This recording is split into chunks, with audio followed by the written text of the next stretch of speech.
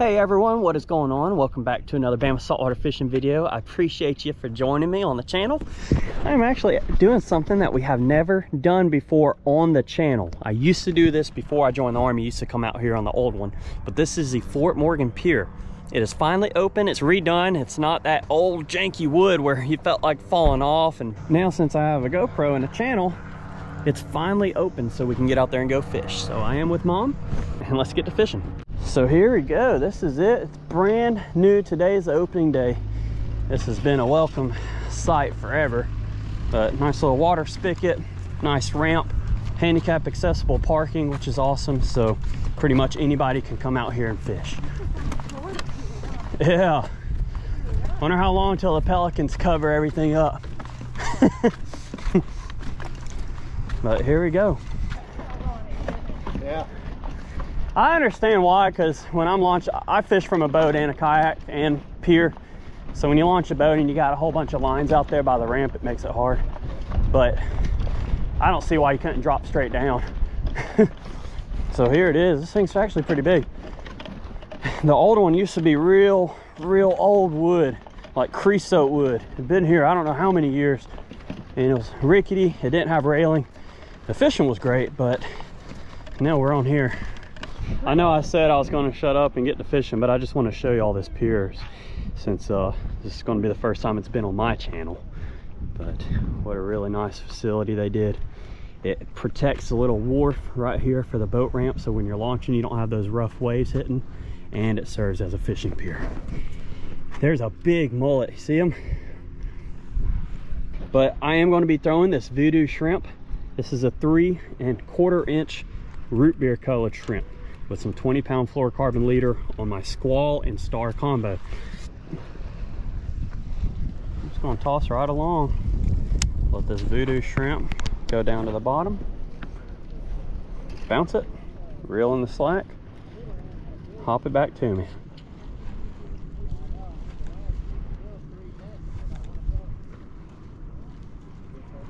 Hey, there's a mangrove or a mullet down there. See him? I think I see a flounder though. Yeah, I do. I see a flounder right there. Is he gonna eat it? I don't know if that is or what it is. Pretty sure that's a flounder. I don't know. It looks just like one.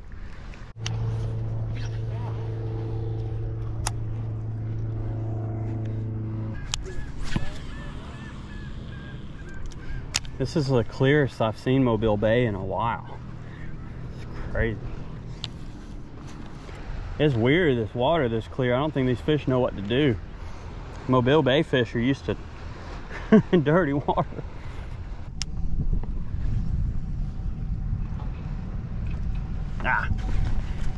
Just cast up onto that rebar. Yeah, I just cast onto that rebar. Where'd you go? Get my shirt back.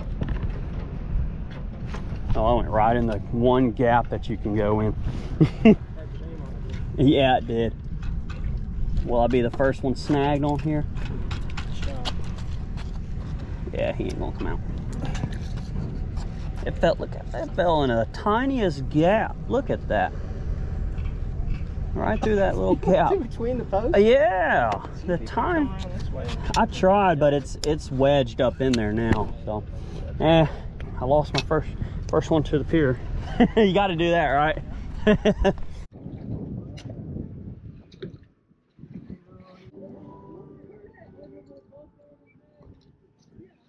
Got one. Oh, that's a nice mangrove.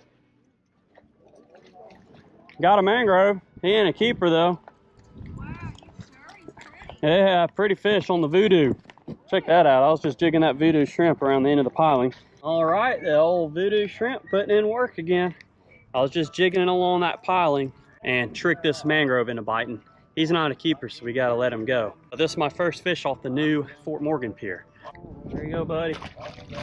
He gone. He shot back under the pier. Sweet. Wasn't a keeper, but still a fish, especially fishing a new structure. I fished on the old wooden pier that was here, but that thing's been closed down forever. So since before I joined the Army, it closed down because it was pretty rackety. So it's nice to be able to come out here and actually catch fish and on artificial. But those have to be 12 inches in Alabama total length. So he was not a keeper. Okay, so let's try that again. So shrimp still good. My leader's still good. I'm gonna drop it right below these wooden pilings. Those mangrove snapper around anywhere there's structure. When the water's not freezing, they're gonna be hanging around. And I'm just letting it sink to the bottom. Give it a sharp twitch, let it sink to the bottom again. And they'll come out and grab it out of reaction.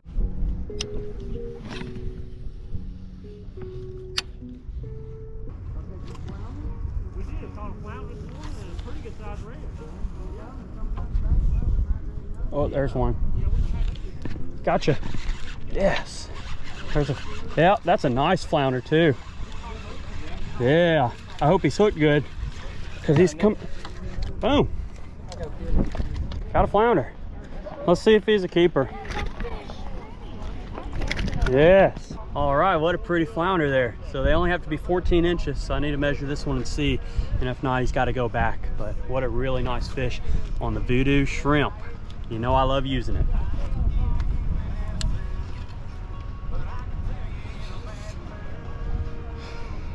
Nope, 13 inches.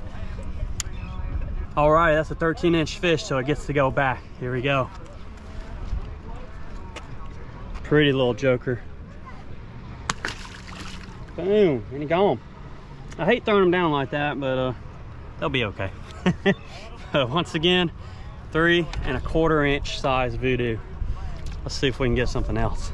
So, mangrove, undersized, and then a pretty little flounder.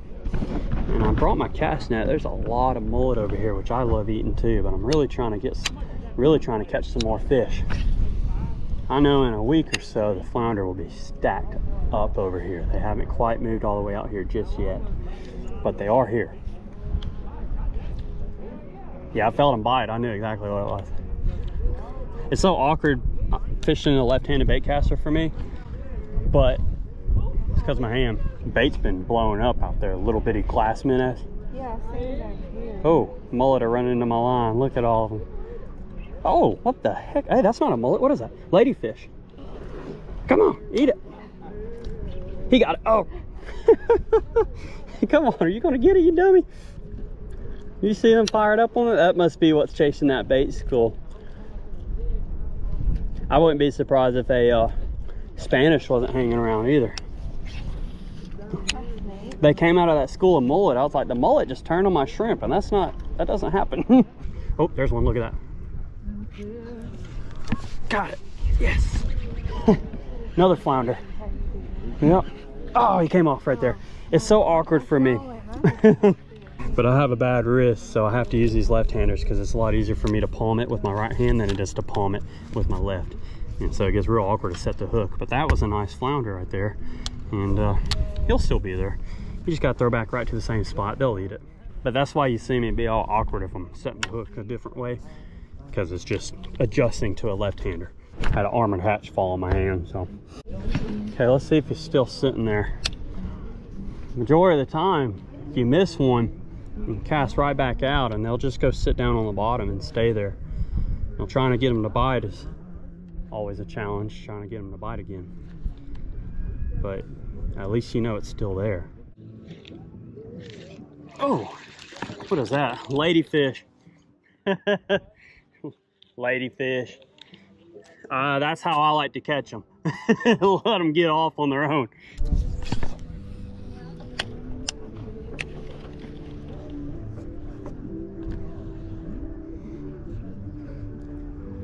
Oh, there's a knife. Oh, what are you? What are you? Let's see. Is that a ladyfish? Yep. Skipjack or ladyfish. That's a nice bait size one right there. There you go. That would make good cut bait. But we're gonna let this joker go. They don't have teeth. They just have a very sandpaper tight mouth. And they bleed and crap everywhere. But that was an easy release. And I've been using this little Vudu right here forever, and the tail finally fell off. I think I've caught over probably 40 fish on it, which is pretty good. So I'm gonna grab another one. All right, so mangrove, flounder and a ladyfish. That's the fun part about saltwater fishing.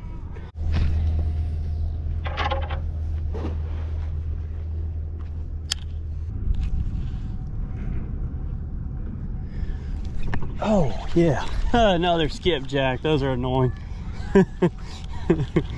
Oh man, felt them thump. Leader's still good. You always want to check your leader after catching those, because like I said, they don't have teeth, but they have a pretty sandpapery mouth. Oh, did it come off? Oh, do you see it? You gotta set that hook. It's important. It's essential to set it. Wow, So, did you see that? yeah, you had He one. hit that hard. Cast it back out there. Okay. So I'm sitting here watching Mom. I didn't have the camera going. You know what's funny is as soon as I turned the camera on, it came off. No, it came off. That's that's So typical. that. That's what happens a lot of times. What is that, ladyfish or mullet? But Mom had a flounder on. You just gotta. I don't know how to set that. You did a half-heartedly hook set. You gotta put your whole heart into it. With these lures, you gotta set that hook. Otherwise, they're gonna come off like mine did.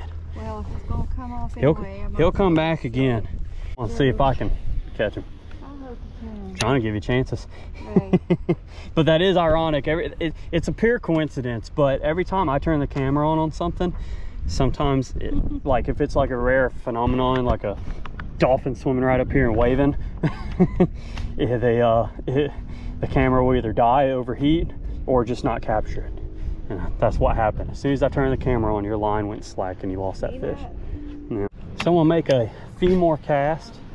I've missed a couple fish, but I know in a week or two these fish will be here stacked up, and then November the season closes, so you can't keep them. But there are redfish and other species you can catch out here in the month of November.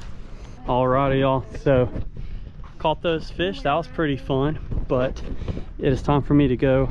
I was kind of slow, but you know, fishing's only going to get better the longer the structure is here, and then more barnacles and stuff is going to grow on the sides of these bulkheads and make this pier a great fishing area. So it's very accessible, which is one of my favorite parts, and I just want to show you. I'm going to walk to the end, but on this side of the wharf they have no fishing signs, and I understand why, because I fish from a boat and I fish from the land, and I can understand both perspectives. Because if you have a bunch of lines out here and the boat ramp's busy, they can get in the way. So, but there's plenty of square footage along the side to catch fish. So I'm just going to walk to the end real quick just to show you. But a lot of surface area out here, a lot of room, and for great accessibility, this whole pier is, yeah, this lowered rail height, so you can still fish. But here's the end. There's your gas rigs out there. A lot of nice fish down here. Somebody's got a shark on.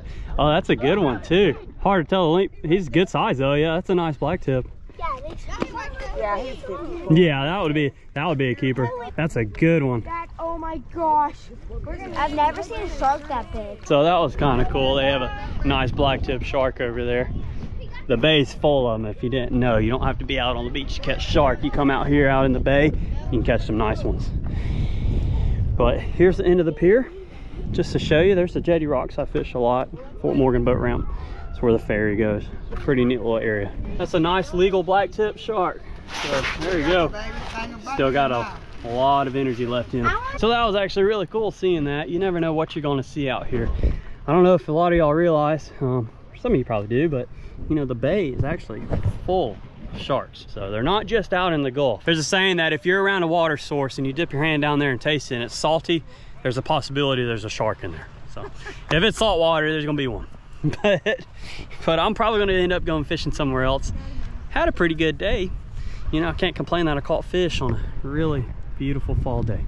Hey y'all, I am back home. That was a very fun day out on that new Fort Morgan Pier. So it gives us another opportunity to go and fish in a very, very great area. There's not too many accessible spots in the bay, so it's nice to be able to get out there. But I appreciate y'all for watching. All the companies I work with and our pro staff with, I'll include down in the description below. Also, don't forget, I still have some limited edition Bama Saltwater hats on the website, bamasaltwater.com. If you enjoyed this video and you want to see more, smash that subscribe button. We'll see you on the next Bama Saltwater fishing video. I want to thank the good Lord up above for everything he does for us. We'll see you later.